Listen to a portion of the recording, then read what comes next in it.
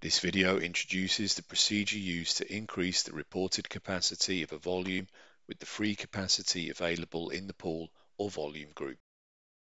Log in to ThinkSystem System Manager.